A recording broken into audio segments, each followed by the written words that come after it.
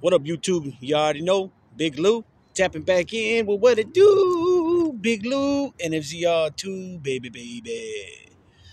So, as you guys already know, today was Monday, start of a new work week.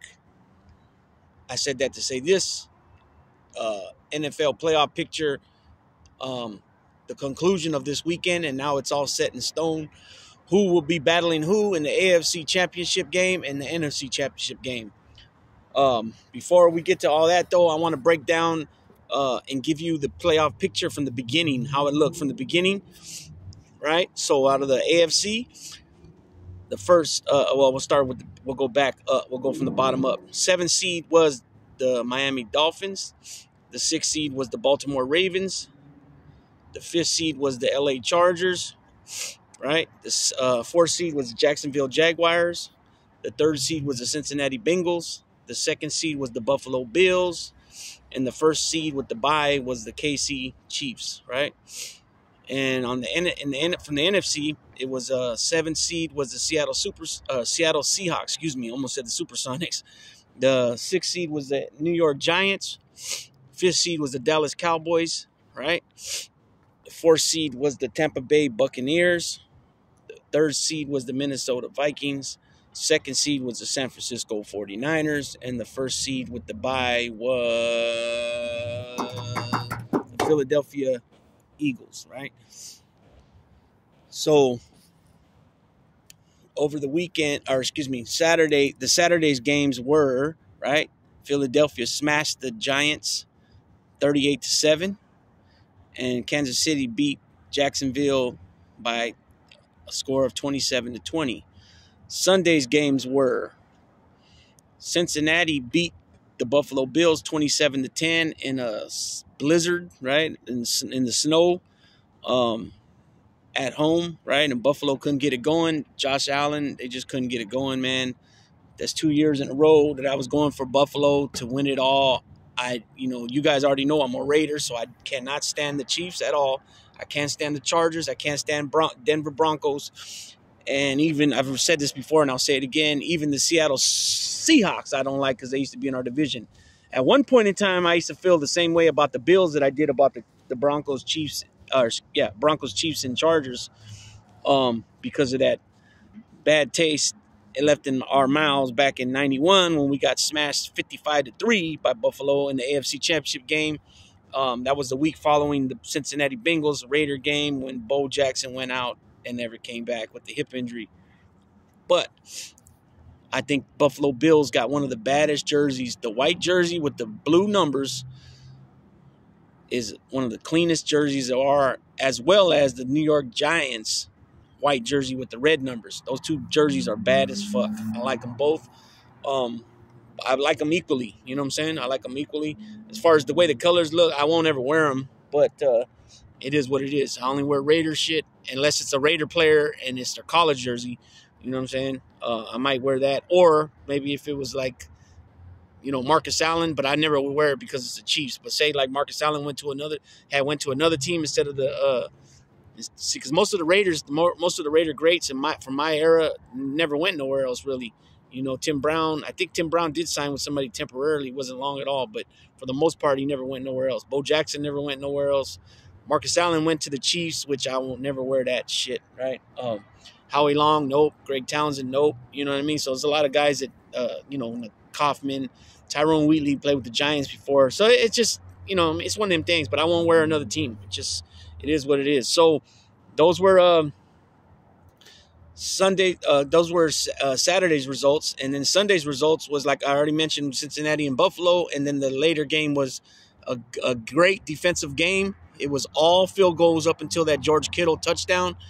The Niners ended up beating the Dallas Cowboys 19-12, right?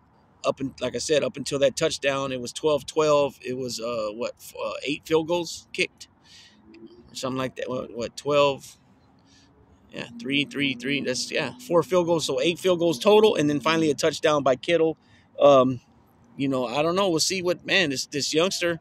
I mean, even if they lose this next game, NFC Championship game, that youngster Purdy, man, had a hell of a run, man. I mean, no, you can't take nothing away from them.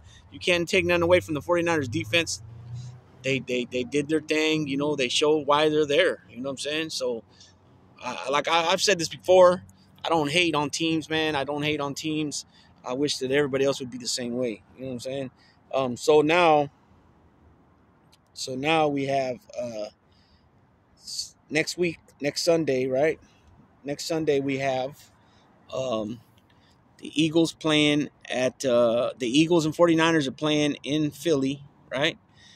That's a 12 p.m. noon game, right? And then the AFC game is being played in Kansas City. It's the Chiefs and the Bengals, and that's a 3:30 game, right?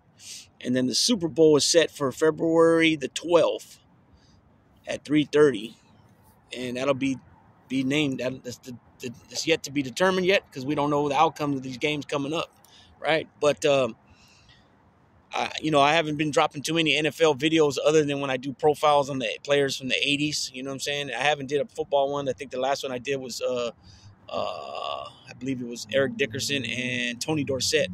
So I'm going to get back on the profiles, finish those up, and I got some other series coming up. I got a little bit of crime coming up. It so happens that Lucky Loco had an interview the other day with a gentleman by the name Mr. Senor Mesa, and he was speaking about the situation with the sister, with the indigenous people, the ladies getting kidnapped and disappearing pretty much. And I already had plans on touching on that. And I had a couple other little videos I was going to drop on things that has happened. Jeez. I have a few already on deck that I already have them sketched out what I'm going to do. And that was one of them about the natives. This needs to be, it's a big issue. You know what I'm saying? There's all throughout the United States on these reservations, people are missing, and they're Americans just like anybody else, man. They deserve justice and they deserve the proper they put it this way, they need to have everything else that forwarded to them just like everybody else gets. You know what I'm saying? And it's a big issue, it's a big problem, man. So people, that's why I always tell people, be aware, always be aware. You never know what people's intentions are, what their sick minds are at. This is a crazy world, so I always talk about that. As far as being aware, always pay attention, things like that, and be responsible. Those are two main things I always talk about. So anyways, I'm going to be touching on that soon. I got some boxing videos coming up with the guests soon.